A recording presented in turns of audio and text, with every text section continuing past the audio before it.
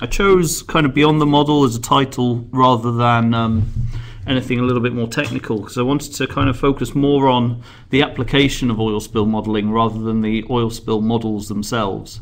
So there's a hell of a lot of really good work going on at the moment in terms of the API and that kind of thing, in terms of developing the models technically. What this is going to focus on is more how, well, me in particular, me and my team in particular, are using the oil spill models and the kind of themes that we're seeing when we're engaging with the oil and gas industry and the environmental consultancies and all of that. So the focus is very much on the application of oil spill models rather than the oil spill models themselves. So I've split it into now two, because I've combined the first two bullet points into one, but it's a very high level. It's discussing why are we modeling, the kind of applications of oil spill modeling, the different uses, the crossovers, so where one application can feed into another application, so where there's opportunity for kind of streamlining of oil spill modeling projects. And then the second one, which hopefully you'll be able to follow, it's quite a technical conversation, but I've done a lot of work on my PowerPoint, so hopefully you'll be impressed by that, and hopefully I'll explain why I've got yet another problem with some of the way probability maps are presented and things like that. And it's more to do with the interpretation of probability maps rather than the actual technical how a probability map is created. So moving on to the first thing, why are we modeling? And I wanted to kind of ping this out again through the chat. You guys can ping back. Why do you simulate an oil spill? What are the kind of different applications? Why do you need to oil spill model? Why do you wake up in the morning and decide that you want to run an oil spill model today? Things like, is it a regulator? Is it an operator requirement? Is it for environment reasons? So can we have a few kind of comments in the chat for you guys? Why do you simulate an oil spill? It can be very short, brief, little explanation. So yeah, regulatory requirement, that's a really good one. Planning and preparedness. So is that for OSCPs? So we've got all sorts of things. NEBA assistance, that's interesting. Yeah, that's coming through now. We're certainly seeing a lot more of a lot more information, a lot more kind of interest on NEBA, and later on, I think next month, we're doing another webinar on NEBA, so there'll be a link at the end of this presentation to those webinars, how you can sign up to those at the end of this. But yeah, you've kind of captured it all. A lot of contingency planning there, actually in a response, NEBA, EIAs, some looking at base locations or equipment stockpile locations, where's the best place to put those. A lot of kind of emphasis on the kind of planning and looking at the risk of things like that. So what I'm trying to capture there is that there's a nice range of applications for oil spill modeling. It's not just one size fits all. You simulate an oil spill and that's it. You just hand over a modeling report and it's applicable to everything. There's a whole range of different things that you can do. So because there's a range, there's a whole load of different things you have to take into account. For the next 10-15 minutes or so, I'm going to look at how there's crossovers and how we can benefit from those crossovers and how you can best create an oil spill modeling project which is cost effective, quality efficient, and really solves some of those problems. And also look at kind of the different applications. And in particular, I'm going to look at the two kind of major ones that we're seeing bouncing around, and that's kind of EIAs versus OSCPs. Now, the key combinations there, or the key differences between OSCPs and EIAs, is their purpose. We're seeing quite a lot of occasions where oil spill modelling is requested for an EIA and it crosses over and is just dropped into an OSCP, or vice versa. And although that's partially correct, it is also, there's a problem there because of the purpose, and because the purpose is different, because the purpose for an EIA is strictly looking at the environmental impact, where will the turtles be impacted, what's the risk to turtles. those kind of questions, as opposed to an OSCP, which is very much focused on how do I best respond and how do I best tackle the oil spill. So you can see the kind of questions that you're trying to answer with modelling for an EIA is very much focused on environmental impacts and things like that, the spawning areas, what's the impact of that spill on the environmental sensitivities or the socio-economic sensitivities. In contrast, quite heavily, is an OSCP, which is very much focused on an operational point of view. Where can I use dispersant? Where am I going to be able to deploy booms and skimmers? Where is it going to be too thin to do that? Where's my aircraft going to go? When's it going to cross maritime boundaries? So I need to start talking to government agencies. So those kind of questions. So the purposes of EIAs and OSCPs, and some of the other ones that you mentioned, regulatory requirements, try and capture some of these. All of these different purposes mean that the modelling projects themselves should be scoped slightly differently. Now, it doesn't mean, and it doesn't mean at all, that it necessarily needs different modelling studies done for each and every application. What it does mean is that when you create that data, the way it's visualised is really important to match with the purpose. So that's what I'm trying to get across. And here's a good kind of crossover in terms of, okay, there's a feedback loop there between OSCPs and EIAs. If dispersant is used, what's the risk to the spawning area? Now, if those two studies are done by two separate modelling teams focusing on two separate purposes, there's a potential that that's going to get lost somewhere along the way, and it's not going to feed into the EIA, or it's not going to necessarily feed back into the OSCPs. So it's kind of capturing the fact that modelling covers quite a lot of different disciplines, and it's currently segmented into just one thing. So what I've got here is my first polling question, and it's kind of along the lines of what I just said. Oil spill modelling, does oil spill modelling for an EIA have to be different to that of an OSCP? Do you have to have two separate modelling projects to deliver modelling for an EIA purpose as opposed to an OSCP purpose? You should have a poll popping up at the moment, and it should be started. You guys feel free to kind of click. It's a nice easy question. I can't tell who's voted yes or no, so don't worry about me tracking your answers. You're not going to get into any trouble. How are we doing on kind of returns of? We're up to about, I don't know, 30 nearly. Most people have answered already. Sorry, OSCP stands for Oil Spill Contingency Plan. So it's the plan you put in place for responding to an oil spill. It's the same as an OPEP. Sorry, it's an OPEP and an OSCP are the same. Okay, I'll end the poll now. Okay. 81.8% saying no. So no, an oil spill modelling. So yes, so I would agree with that. For the most part, an EIA and an OSCP, the modelling can be done the same way. The study, the project can be initiated in the same way. There is a yes, and I would say that there's a yes and a no, because there's certain downstream applications.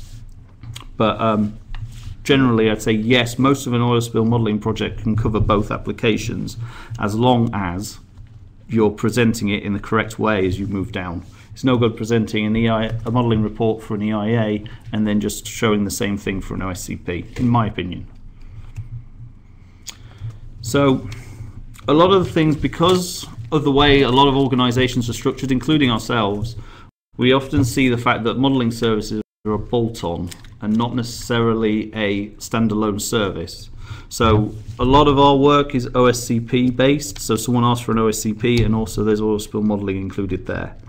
A lot of the times we're seeing EIAs and there's modelling there, and a lot, especially with OSCPs and EIAs, you get a crossover. So an EIA feeds into an OSCP, and there's been more times than there should be really, times where we've received oil spill modelling from an EIA at the end of a project where we've done oil spill modelling for an OSCP. And unsurprisingly, the two don't agree. It could be for a whole number of reasons. It's not that one's right and one's wrong, but those are the kind of questions that you then have to try and explain to regulators and operators. So using modelling and using these kind of tools, it's really important to kind of take a step back and say, okay, so in a campaign, we know we're going to need oil spill modelling. We know we're going to need it for an OSCP. We know we're going to need it for an EIA. We're probably going to need it for response exercises as well. We've done a few really good response exercises looking at plume models as well as just your normal surface impact models. NEBA, thank you Derek for mentioning NEBA, that is building, so there's certainly going to be a lot more interest as the NEBA concept gets rolled out over the next few years. And a lot more people are going to start looking at NEBA and how oil spill modelling feeds into NEBA decisions. Now that will feed into an OSCP, but I would imagine it'll have a wider remit. And then other more bespoke ideas about location of new equipment stockpiles and anything else you can think of really that will be impacted by an oil spill. So what I'm trying to push here is a kind of rethink about how modelling is delivered. And rather than just tie it in with downstream, okay, let's do an EIA and oil spill modelling, you can pretty much start modelling off as a service right at the beginning. So as soon as your reservoir engineers have defined a blowout scenario, and I appreciate that that can take an awfully long time, but what we're talking there is once the reservoir engineers have worked out the pressures and things like that, and they've given you a release rate with an associated probability, they've given you a release duration based on, I don't know, the well cap or the time to drill a relief well or something like that. At that point, you've got enough information and a location, of course. At that point, you've got enough of information to simulate a stochastic model, which is a probability model. So it's the big modelling results that you need. If you can get that done right at the beginning, it creates effectively a reference data set that you can then feed into your OSCPs, your EIAs, and anything else further downstream, which will take you away from this danger of doing separate modelling projects for EIAs and OSCPs. So that's where where you said you don't need to do separate modelling reports. That's where I agree with you. At that point, you can do just one stochastic and feed that downstream into EIAs and OSCPs. Where potentially you might want to do oil spill modelling for a particular case, like an EIA, is when you start identifying worst cases. Now, worst cases is a whole separate subject, which I'm sure I'm going to be doing a webinar about at some point in the future.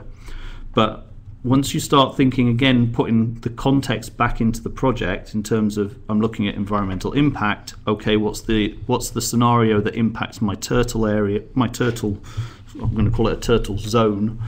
Once I've identified that, then I can start doing some very bespoke modelling to identify that risk if it warrants that kind of level of impact. But certainly for a majority of the case, you're able to take a step back on modelling and go, okay, we'll just create our reference data set and then we can pass that downstream. So the whole point here is just to kind of emphasize, if we move the modelling outside of that side of things and start with having it as a reference data set, we're going to be able to develop that further and be able to make a lot more cost-effective decisions, really. It'll speed up a modelling project, it'll cost less, it'll create consistency through EIAs and OSCPs. So that's the kind of service level idea of things. So at this point, is there any questions? Has anything come through? Is there anyone kind of baffled by what I'm talking about? I'm about to move on to the fun stuff. So I just wanted to kind of get across that kind of taking modelling a step back and go, when do we start modelling? When do we deliver the service?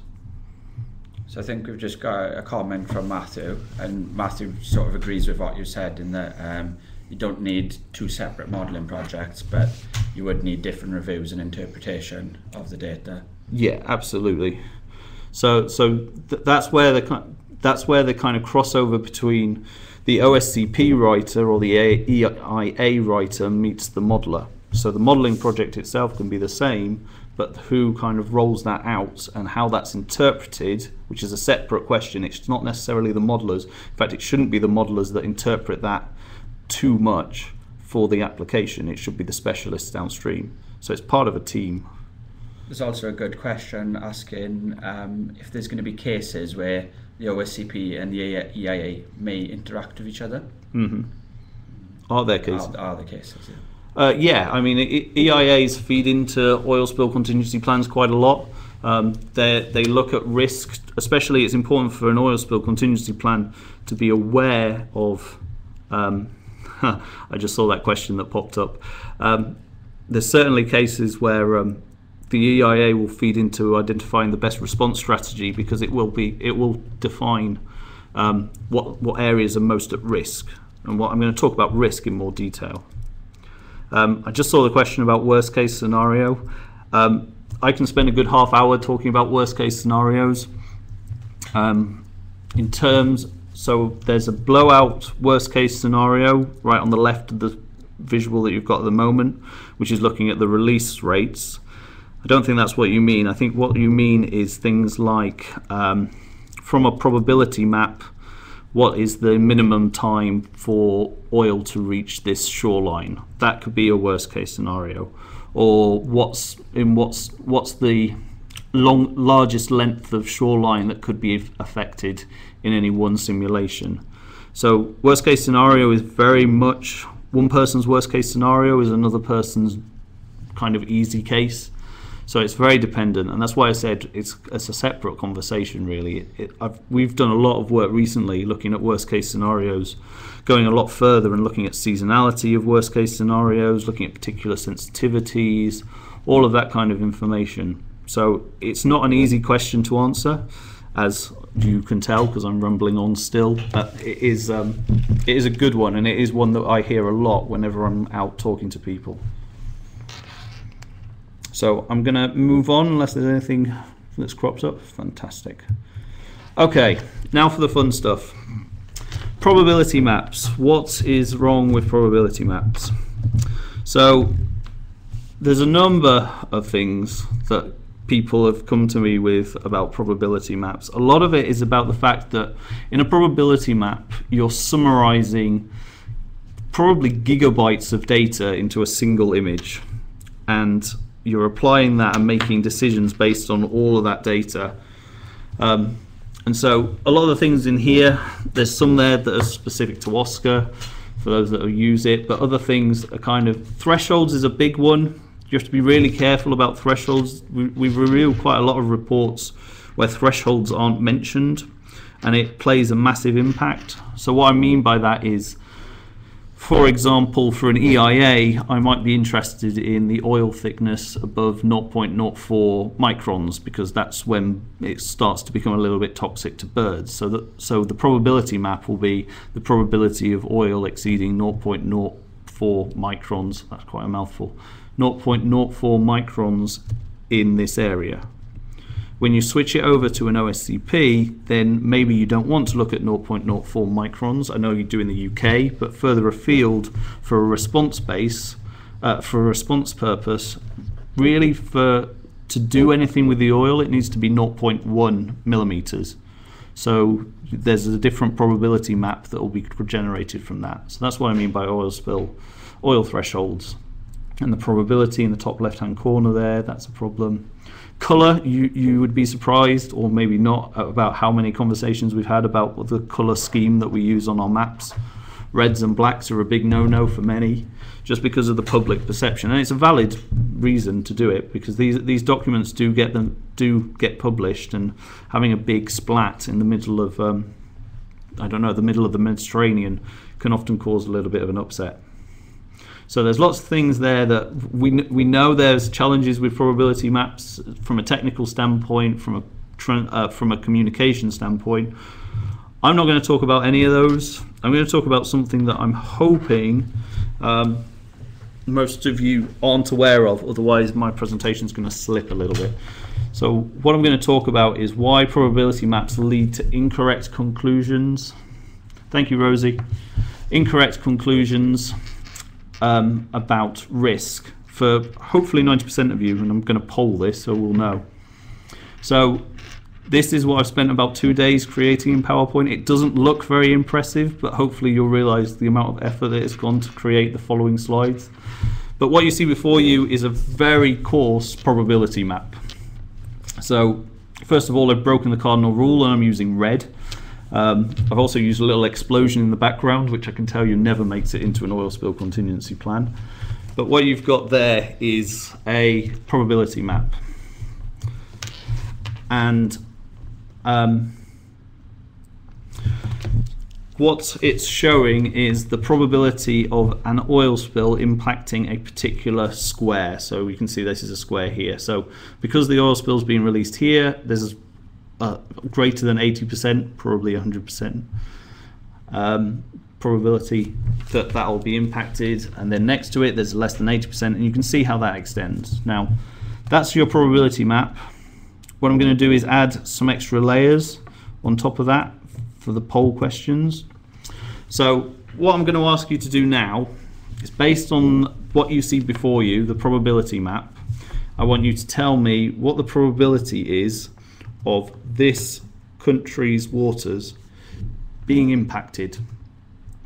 So up here, what is the probability that a spill released from this location will impact country B's waters? And that poll should be up now. Yeah, it is. Fantastic. So you can see all the scale down the side matches the options.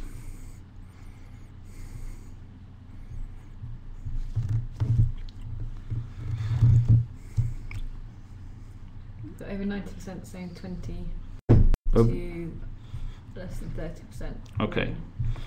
Right, fantastic. There's 3 of these, so I'm going to test you again. So we've got a key yachting area here. I'm a yachty myself, so this is quite important to me. Down in the south, and again, the next question comes up.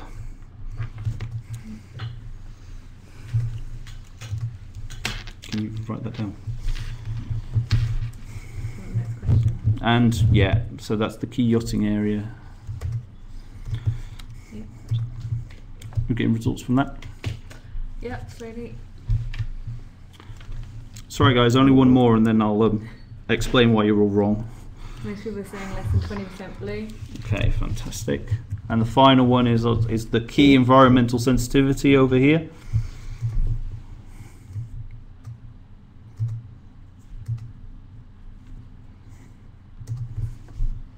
Yeah, that's open. Okay, fantastic. So it's a difficult one to explain. So the following slides are going to kind of, for a while, for a few minutes, you're going to wonder why I'm explaining it so simply, but it will make a lot of sense to you all. Majority saying green, 20 to less than 30%. Perfect. Okay. So before I explain what I'm basically going to do is explain right from scratch how a stochastic map's created, and then that should lead on to explaining why the answers you gave are not technically the correct answers. First of all, why bother with probability maps in the first place? And the reason is pretty obvious in the fact that probability is directly related to risk. So the higher the probability of something, of an area being impacted, the greater the risk, and therefore the more decisions that need to be taken. Consequences over here as well, and that's something that I can talk about another time in terms of how you link probability and consequence together to actually create maps of risk. That's somewhat of a tricky zone to enter because it's very subjective. But for the time being, we're just going to focus on the fact that probability is important. It's really important for risk, and it's really important for most of the planning contingency plans that you have got out there. So here's the probability map that you saw earlier, a little bit scratchy. And I'm just going to walk through how that probability map got created. So effectively, right at the beginning, the modeler sets off a whole load of different simulations capturing different met ocean conditions and creates an oil spill. You then change the date and you run it again, so there's another oil spill that gets run, and then another oil spill that gets run on that. So each time we're changing the starting conditions, so start date, so we've got different met ocean conditions. So you can imagine we've had January, February, March, April, May, June, July, August, September, October, November, December, one more, and one more. So I got bored after making 14 of these because I knew the amount of work that's going to come downstream. But there you've got 14 individual oil spill trajectories going all over the place. And the question is, how do we create, or how does the modeler create a probability map from that? How do we get from that splodge to what you saw earlier on? And the answer is something that is the grid. In all the oil spill modelling projects, everyone creates a habitat grid or a model domain or something like that. And you can see I've used a very coarse grid because you saw that earlier on. Again, for my sanity, making this PowerPoint presentation. But the modeler creates a grid. I haven't seen yet anyone that's specified from an operator's or a regulator's point of view what that grid should consist of, which is fair enough because it is somewhat situational dependent. But the idea here is that you create a grid simply so that you can count the number of trajectories that go through each cell. So running that through, you can see that first trajectory again, but this time what the computer's doing in the background is it's counting every time that oil slick goes through a particular cell. Then you run the next one and you get the same effect. So over here you can see where both oil spills have gone through, you can see 2. Down here, unsurprisingly, where it starts, you can see 2, and everywhere else you can see 1. And then it keeps building like that. So every time you run a new trajectory, it captures what happened before. And we won't go into thresholds and things like that, but you can imagine that you can get more complicated than this. But this is the basic foundation of how every probability map you've ever seen is created. They all go like this. And you can see we're at 10 now. 11, 12, 13, 14. So there you've got your probability map, and again how that probability map came about. So everyone so far is everyone, and you can use your little voting button at the top saying you approve. I think approve is the option. If you just give a green light and just say that you're following what I'm saying so far. Green. Yeah, everyone's happy that everyone's following that. So that's how you create that probability map. So the question so far, I'm sure, is what you still don't, I still haven't explained why there's a problem with the results and why those results you gave earlier are incorrect. And the problem is the fact that we're not actually interested in the probability of those squares being impacted. The whole modeling process, because it has to, because you can't get because it makes sense, is that we're tracking where oil goes through one of those squares. But what we're normally interested in is our key receptors. We're normally interested in seeing when oil goes through each one of those receptors. So rather than having these randomly generated squares, the stuff that we've moved on to now is something called context-driven probability maps. And it's taking a step back from that grid in a kind of really weird way, but we have managed to do it, taking a step back. And instead of creating a grid, we focus purely on these receptors of interest. Now, had the grid given the right answers, we wouldn't need to do this. But now, because it doesn't, I can show you what happens. So now we've got the same thing, but rather than the grid, I'm just counting the number of times it goes through each one of the receptors. So you can see that as it goes through the fishing spawning area in the top left-hand corner up here, it's counting the number of times it goes through that area. This one, because it doesn't go through any of our key receptors, we've decided we're not interested in it. So none of the stats change. And again, that won't change the results. That will start changing. And you can see the tally starting to mount up.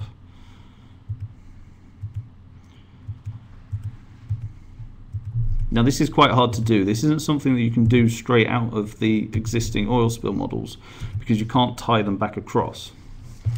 And it requires things like shapefiles and things like that. But we reached the end there. And you can see that of the 14 scenarios that got released, 7 entered the maritime boundary. So 7 of the 14 trajectories that we released impacted the maritime boundary. So you can see what that leads to, and thank you for doing what I hoped you would do, is right at the beginning you said, most of you, 90% of you, said that the maritime boundary would be impacted less than 30% of the time.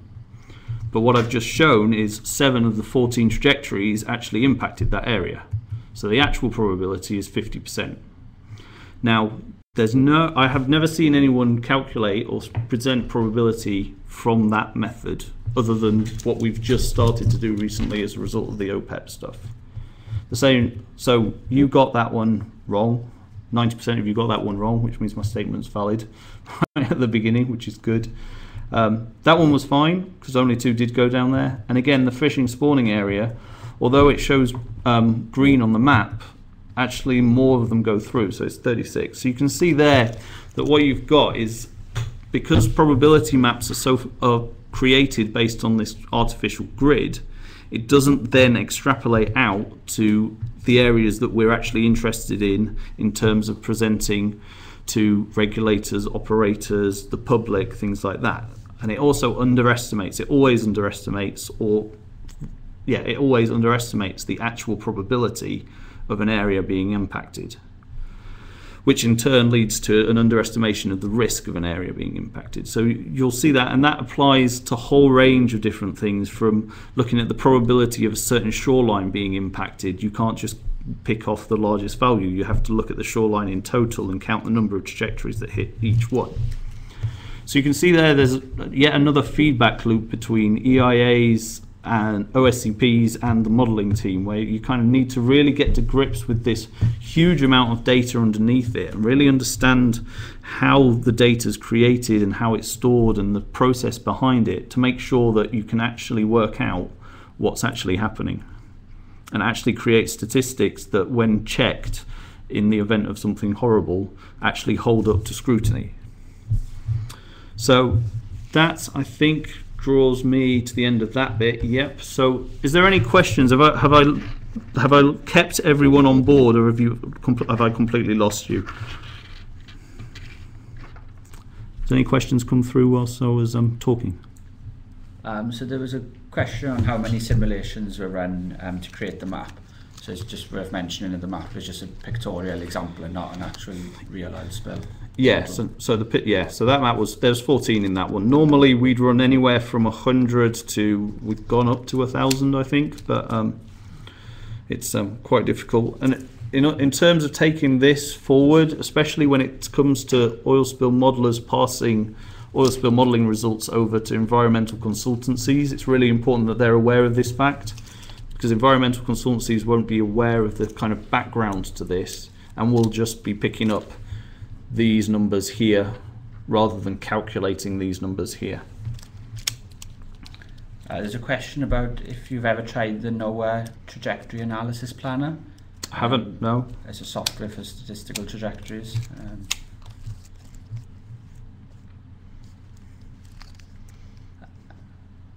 And yeah, there's just a few comments saying good explanations, and then saying that this issue seems to be greater or lesser depending on the grid size. Yeah, well, it's not so much the grid size, although it obviously plays a fact, it's how many grid cells you can fit into your sensitive area. So you saw in this example it's quite small, but if your sensitive area is about the same size of a grid cell, then it's fine.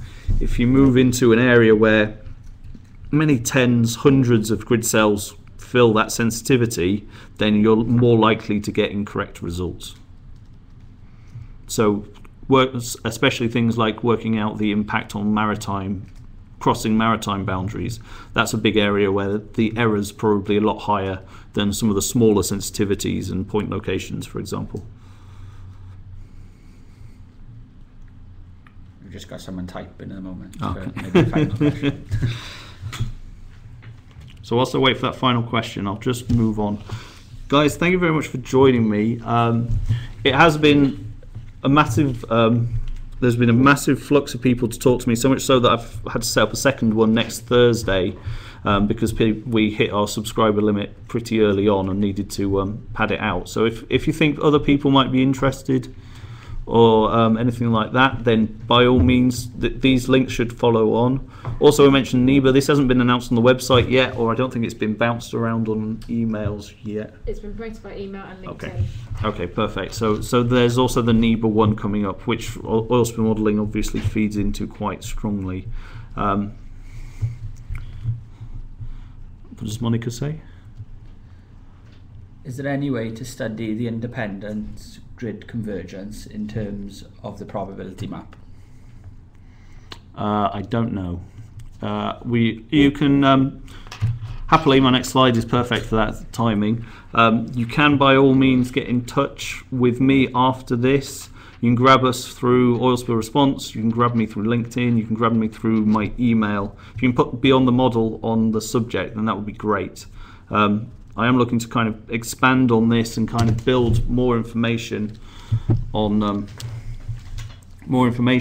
kind of the topics that I've just briefly touched upon. I saw a question just came through there, which was asking me to expand on why consultants aren't interpreting data this way already. The reason being is because I don't think people are aware of the fact that you can't calculate the impact on key sensitivities from the probability map. I think a lot of people so far have just overlaid their sensitivities on top of the probability map and pulled off the biggest number and said that's the probability. So I think it's a lack of awareness, and the other reason is that it's not something that consultants can do. The only way to get access to the actual results that I showed you is if you have the actual data that the probability map came from. So it falls out of the consultant's ballpark and actually lands on the shoulders of the modeler, who should be doing it backwards.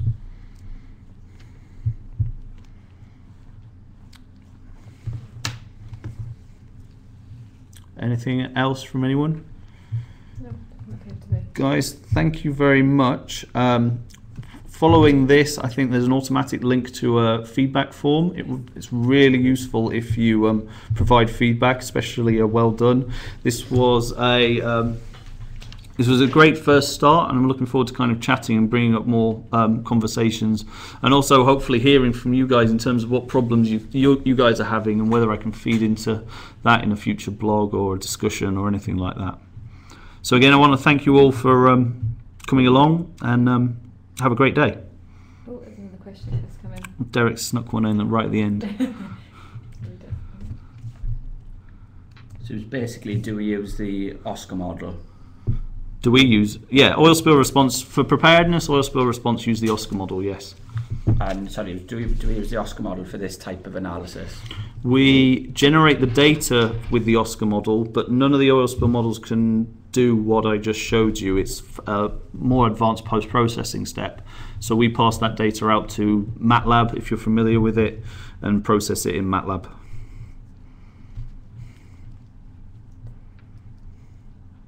No problem. There's another question. Shouldn't the comparison be between context-driven versus probability map, and instead of what audience answered versus context-driven? I don't know what that means. I'll read it and reply to you offline, if that's all right. Fantastic. Okay, guys, have a great day wherever you are in the world, and thanks, CJ. I will.